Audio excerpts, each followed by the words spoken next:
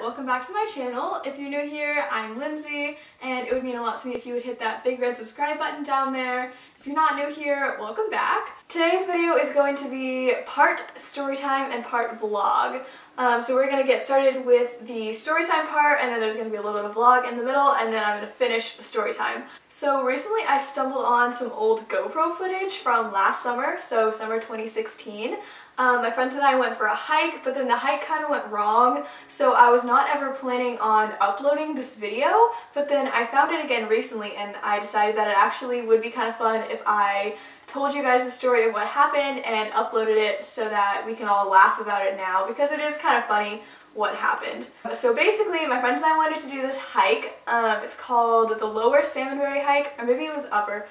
I don't really know. It's one of those, but I'm just going to call it Salmonberry. So we wanted to do the Salmonberry hike, which is basically just a set of abandoned railroad tracks that someone turned into a hiking trail. And it's really cool. We had done it once before, but the way we had done it was we had driven to like the starting point and hiked in a couple miles and then hiked back. But we wanted to do it again, and this time we wanted to like leave one car at the starting point and then drive to another point further down the trail and then hike between them so that we could do a longer section. So the plan was that it would take 1 hour to drive there, and then it's a 6-mile hike, so it would take us approximately 3 hours to do that, and then an hour to drive back. So that's 5 hours. If we left at noon, we would be back at 5 to have dinner with our families. So we had told our families that we were going hiking. We hadn't really specified where, and we hadn't really specified what time we would be back, other than that we would be home by dinner. So now I'm going to cut to the vlog footage. This is basically just kind of a montage of some GoPro footage of the hike. It's pretty cool. I think you guys will enjoy it, and then I will be back in a moment with the rest of the story.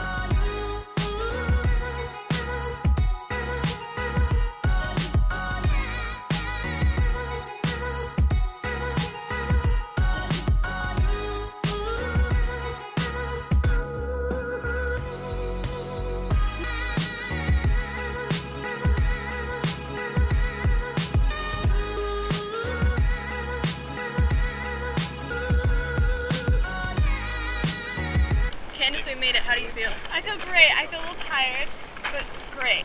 It's been a great experience. We didn't die. How many miles did we just walk? 7, 6? I don't know. Somewhere between 6 and 7. Or and 8. also, like, we climbed down a hill first, and then we went up this little, me and Ethan and Maggie went up this mountain. Giant mountain. Anyway, we feel good having just walked 7-ish miles.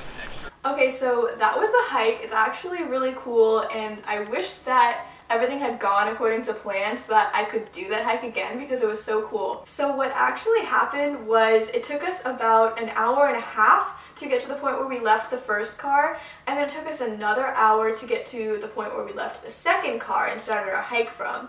And then the hike itself, which we were told was going to be about a 6-mile hike, was actually more like a 9 or 10-mile hike. And the guy who planned this still won't admit that, but like all of our phones had like fitness step tracker kind of things on them, and they all said that we had hiked 10 miles.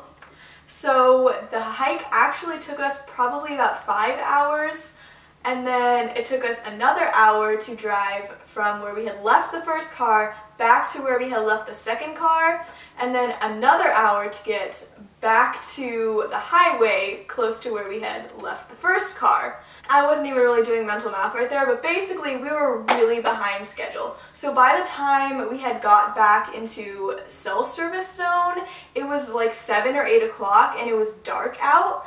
And so finally we got back to cell service and we all started texting and calling our parents like, hey, we're a little behind schedule, but we're fine. So we get a text from my friend Candace's mom, because she was the first one who was able to contact her parents. And Candace's mom says, oh my god, so glad you're okay, we are about to call the cops.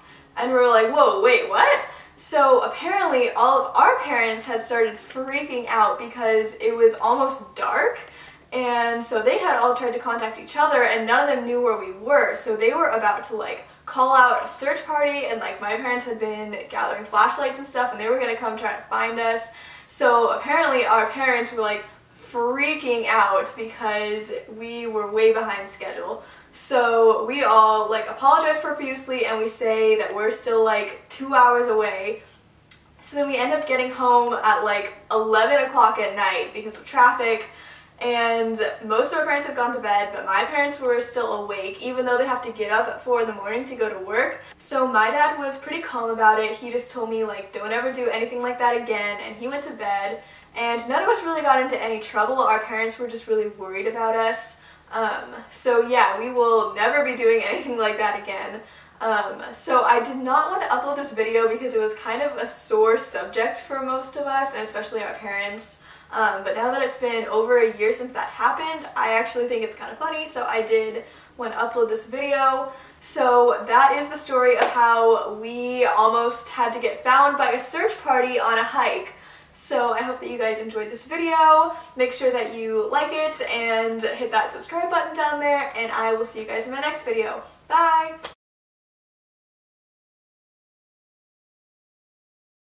So what actually happened was, it took us about, oh, focus on my face. Come on. Focus on my face.